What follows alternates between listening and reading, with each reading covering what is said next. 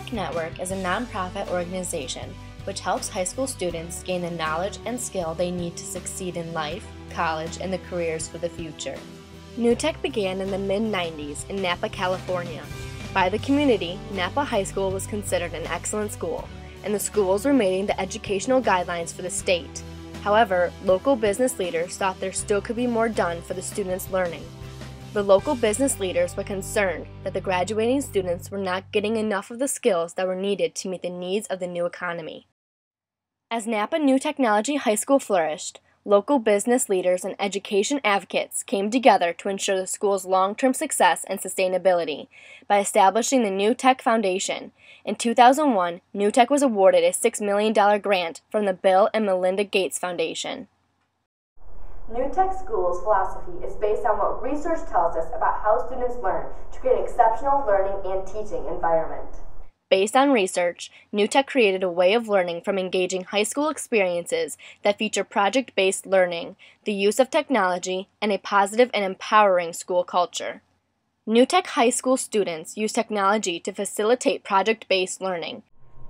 New Tech's mission is to inspire students to be responsible, resilient, and personally successful in the changing 21st century, and to be a student-centered model for educational innovation. Sophomore year, I switched over to New Tech, and with English, it was more of like down to earth and stuff you'll actually need to know in life. We've done multiple projects with actual businesses that are like actually go out and they do what they've told us that we do the same thing they do. So taking it from a business perspective, we've been told by their businesses that we're doing it right. So I trust them because they're making bank.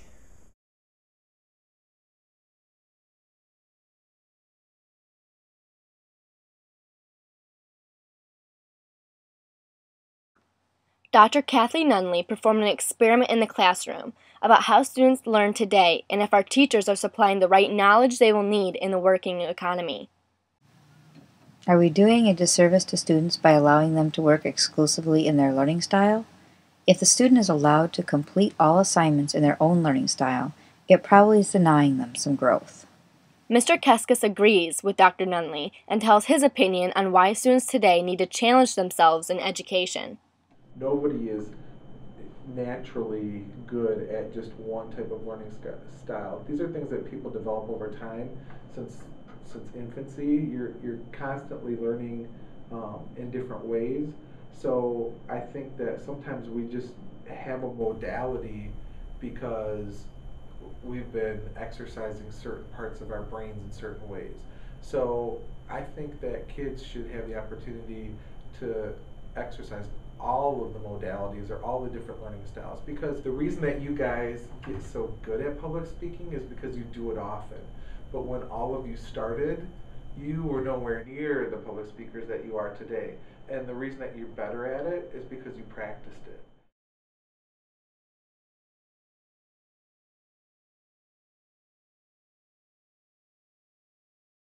I think the style benefits the students because it gives them an opportunity to play on strength that they have. If you may have one student that's more creative, they can play on that strength. You may have another student who's better at research, they can play in on that strength. So it gives kids an opportunity to really hone in, I think, on some of the individual strengths that they have.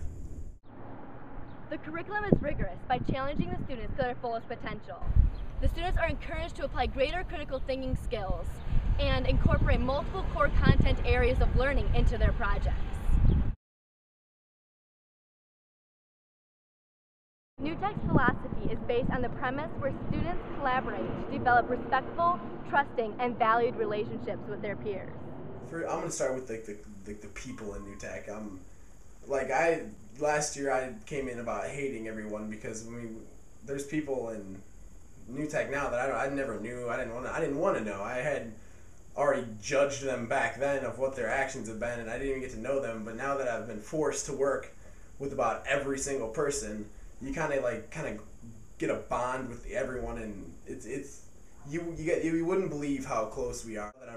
I've always been a people person, and now that I'm put into situations where I have to be a people person, it's really kind of helped me grow on my skill sets in that area. And now that I have those skills, it just kind of, it's making school easier, and it's kind of making me motivated to do my schoolwork.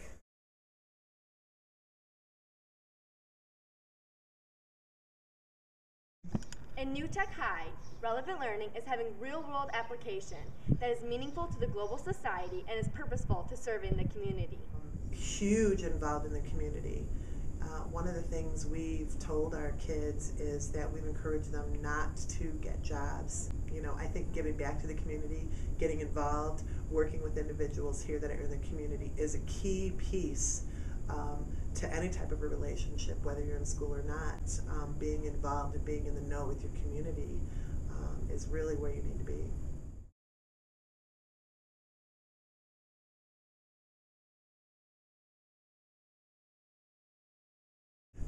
And I think that's one of the things that New Tech really fosters, is to give the kids the confidence that they need in order to be successful of simply walking up to an adult and shaking a hand and introducing themselves. One of the things we also noticed was at a parent night that they had, students just automatically stood in the hallway and welcomed families as they came and parents as they came, and thanked them for coming as they were leaving. They weren't asked. There was no teacher that asked them. The principal did not ask them to do these. They just automatically, instinctively knew this is something that they should do and did it. And a couple of them were freshmen. So, right away, that's a skill that they've learned, that they feel that that's important. So trust and respect and responsibility are sort of themes or core tenets or core values that everybody in New Tech subscribes to. And professionalism is sort of the practice of those core values along with the 21st century skills. I was forced into New Tech. I didn't want to do it, but man, am I ever glad that I did, because I think the reason that I hated it was because I didn't really hate it. I was just not. I'm not used to it. I'm not used to being put under all the pressure of doing it yourself. He wasn't sure at first, of course, because we asked him to. We told him that he had to go into New Tech. But now, if you asked him if he wanted to switch back, he would say absolutely not, because he has more freedom to make decisions on his own. It's him taking more personal responsibility for his actions, where before it was kind of set up where the classroom teachers set the rules, guidelines, and expectations. Now, in the more collaboration, he's setting more. He can take a project as far out as he wants to go, because it is more, I think, of a life experience for them and more of a collaboration working amongst peers. And I mean, research shows that's the #1 reason why individuals lose their job in the United States, is because they can't get along with their peers. So what a better way, working in a whole collaborative environment such as New Tech, for individuals to learn to get along with each other. Having a conversation with Clay Parker, president of the Chemical Management Division of BOC Edwards, says that when hiring a new employee, he looks for someone who asks good questions. We can teach them the technical stuff, but we can't teach them how to ask good questions, how to think. I want people who can engage in good decisions, who can look me in the eye and have a give and take. All of our work is done in teams.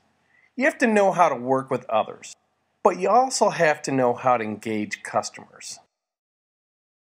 The key survival skills mentioned by Clay Parker provide a practice foundation for meaningful skills in the workplace for the future. The New Tech philosophy of learning centers around valued relationships built upon respect and trust.